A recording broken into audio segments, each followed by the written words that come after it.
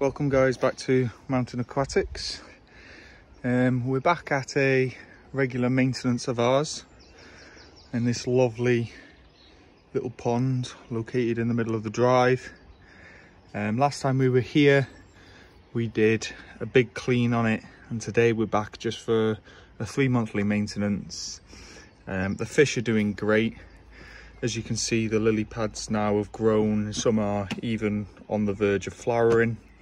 So hopefully next time we come they will have flowered. Jamie is just removing some of the string algae from the bottom of the pond.